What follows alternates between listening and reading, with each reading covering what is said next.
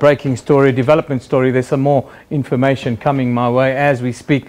I just want to tell you that, another ANC ex-minister has just resigned from Parliament. Yes, the ANC has just confirmed that the former Minister of Public Service and Administration, Ngoako Ramatlhodi, he has resigned. It is confirmed. Ramatlhodi is the latest former member of the executive sacked by President Jacob Zuma last week to resign as a member of Parliament. The others, of course, are former ministers, the Dipo Peters of Transport, Tina Jumat-Pedersen of Energy, as well as the Deputy Finance Minister, SABC Jonas. Now, the ANC says that Ramatlhodi served with distinction and dedication. It says it is confident that he will continue to serve the party in many other capacities. That, of course, is our breaking story right now.